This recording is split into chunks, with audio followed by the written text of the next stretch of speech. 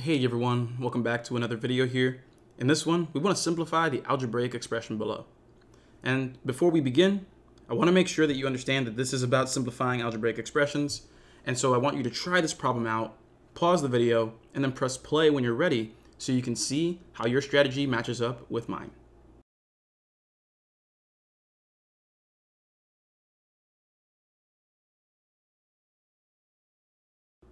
All right. So hopefully we've had a chance to try this problem out. Let's get to it. So this is distributive property at first, because we have to make sure that the 3/4 multiplies with the 3, and we got to make sure it multiplies with the negative 8w. Remember, distributive property, everything outside of the parentheses that's being multiplied, it has to multiply with everything on the inside. So with that said, we're going to have 3/4 multiplied by 3.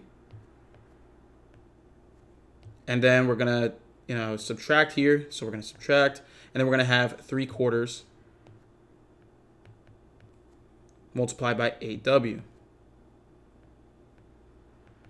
All right. So we got 3/4 times 3 minus 3/4 times 8w.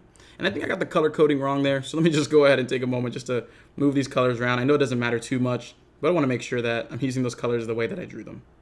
So there we are. So now up next, we just have to multiply. And what we have to understand to get this done flawlessly is that 3 is the same thing as 3/1.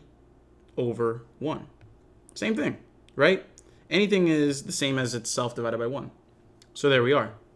And we can actually go ahead and multiply to get 3 times 3 is 9/4.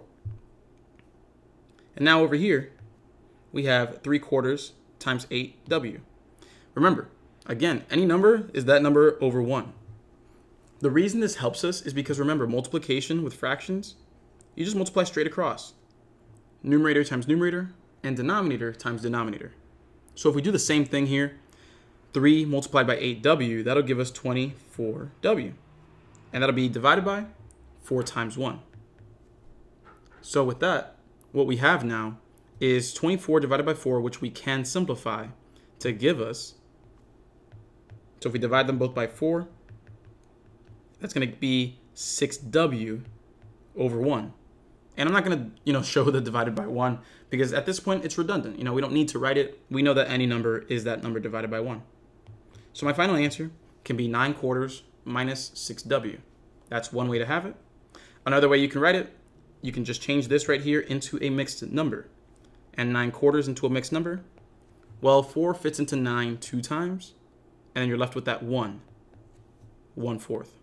So we can say 2 1/4 minus 6w as an alternate way for the answer. So regardless of which way you got, they're both correct. But the important thing here is, again, knowing your concepts, knowing what it means to distribute there, knowing what it means to simplify. Those little things, they will add up. So with that said, continue looking out for these videos, guys. I'm more than happy to pump these out because I know it's benefiting a lot of people. So with that said, we'll see you in the next one. Remember to keep trying these problems out before watching the videos.